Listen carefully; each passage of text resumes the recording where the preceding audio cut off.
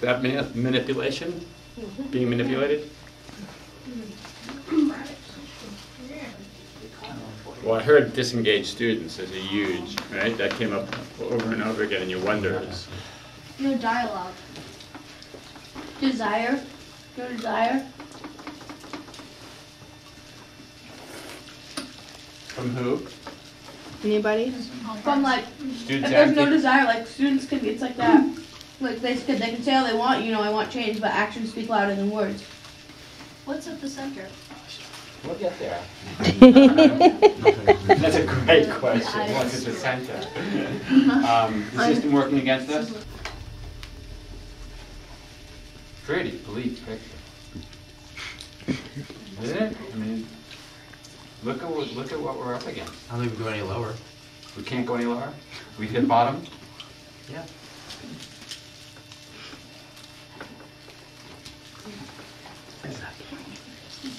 Okay, so now we're going to, this is our realm of concern. And it is enormous.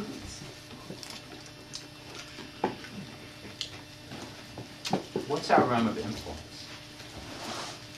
What do we have influence over that might be able to impact on all of these concerns? What's within your, looking into yourself, Attitude? what's within your realm of influence?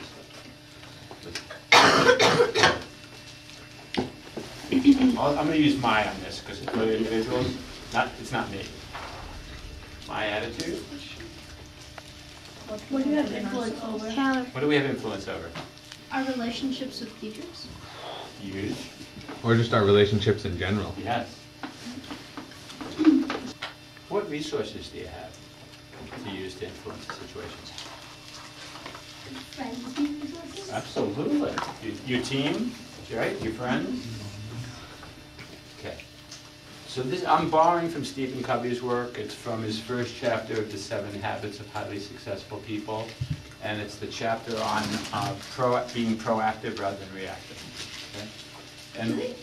And what he suggests is that the more time we spend thinking about, paying attention to, giving energy to all of our concerns, I'll remind you of some of them, we won't get the change that's needed.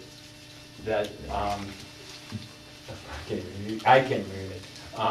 There's not the desire, there's not the lack of integrity of what adults say they want, what they're willing to do. That we have disengaged students, that we have no support, that it's not sustainable, that we've hit bottom, there's no dialogue, there's lack of time, there's lack of follow-through. The more time we spend in this world of lacks, of scarcity, of concern, two things happen simultaneously. Our realm of concern grows, and our realm of influence shrinks. See, lots of nodding. Why would that be true? Why would that happen? Because it's easier to focus on negative things than it is positive. Yeah. Like you're probably a lot quicker to find out like the negative things about someone or something than you are to think of the positive things. It's like a black hole, isn't it? It sucks, not only does it suck your own energy, but it attracts other negative energy. Even it's like, it's almost like easier to just be like, just to almost give up. Just like, okay, there's nothing I can do, and it takes more work to be like, this can change. And as soon as you give up, your influence becomes almost zero. Right? How else does it decrease your realm of influence? I'm going to call that the ethical or moral imperative. That the alternative is so depressing and so black and so draining that we have no choice. It's an imperative that we do something about it. Okay, so let me lighten the room a little bit by saying the inverse of this message is equally true.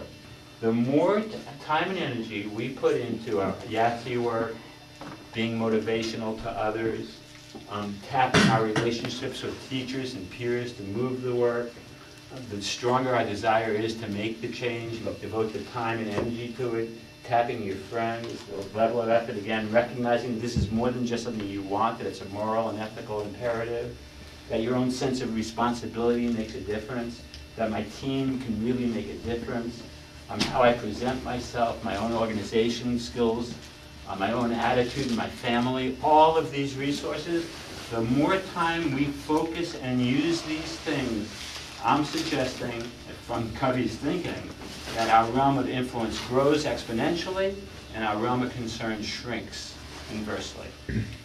How can that be true? The time that we're putting into our concerns is coming from what we might be doing positive and to influence change. Why else? Well, it's because as you get more motivated and start taking more risks, as soon as you overcome that, it's another check off the list, and you're expanding. Until you can put that behind you, there's no longer a worry. Right. As you apply your influence to different aspects of concern, you make a dent in that concern. You make a dent in the next concern. You make a dent in the next concern. You bring more people in. You bring more resources in. You know, Other ideas? You'll just feel more comfortable if you start focusing on all your influences and happy thoughts. You'll just feel like things are possible and things can get done. And who will you attract to you when you're in that place? People who are inspired by your Absolutely. motivation. And you remember we talked about how do we inspire? When we come from our realm of influence, we inspire others. Who do we attract when we're in this realm of concern? more negative people. Oh my God, all of them bitching and moaning and groaning and this sucks and we can't do anything, we're powerless. Just Like if you're really having fun in your meetings and but you're still focusing on on risk taking and everything, then word will definitely spread. I mean, teenagers especially talk crazy, and so if word spreads and then you get more people to join, it's like the best.